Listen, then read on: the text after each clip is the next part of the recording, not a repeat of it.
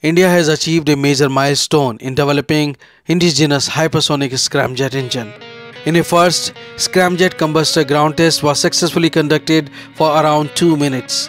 According to India's DRDO, Defence Research and Development Laboratory, the DRDL, a Hyderabad-based laboratory for premier research organization, has taken the initiative in developing a long-duration supersonic combustion ramjet or scramjet-powered hypersonic technology.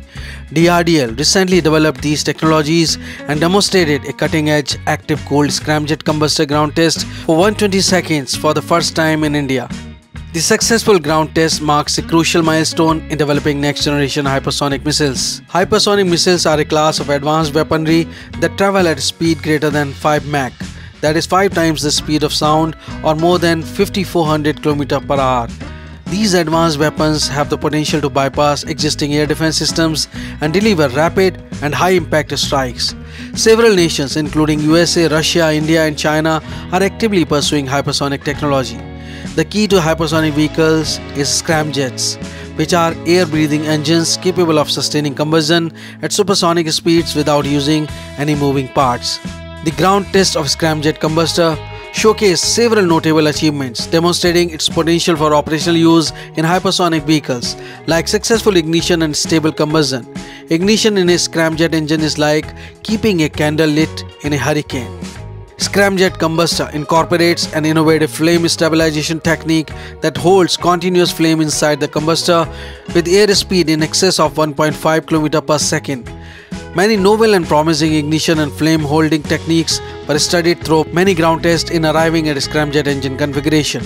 Advanced computational fluid dynamics (CFD) simulation tools were used for their evaluation and performance prediction.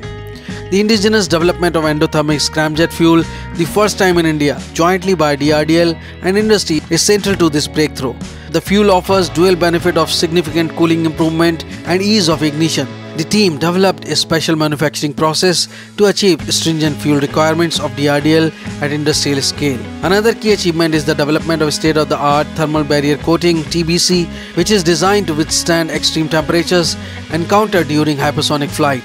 A new advanced ceramic TBC having high thermal resistance and capable of operating beyond melting point of steel has been jointly developed by DRDL and Department of Science and Technology Laboratory. The coating is applied inside the scramjet engine using special deposition methods that enhance their performance and longevity.